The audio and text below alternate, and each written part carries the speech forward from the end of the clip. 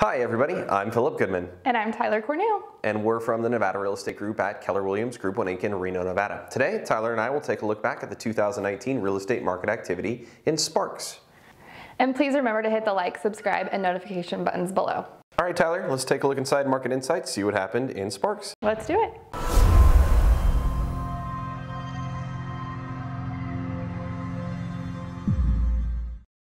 We are looking at the 9 MLS areas of Sparks stretching from Interstate 80 all the way north through Palomino Valley. What happened last year, Tyler?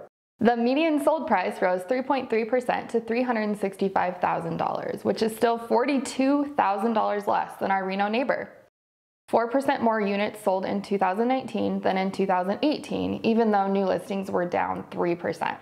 And Tyler, that could be the carryover of 2018's listings that sat through our long winter, plus all the new construction we're seeing around Spanish Springs and other areas. Correct. That's also why inventory is up 12% and why days to contract are up 42%. And we've seen days to contract rise in almost every market segment in Northern Nevada.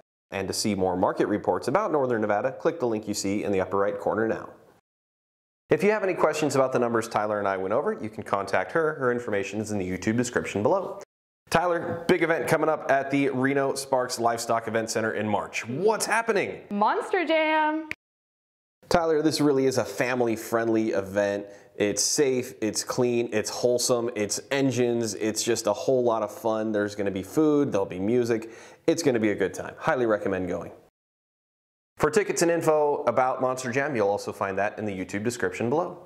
If you found this info helpful, please share this to your social media too.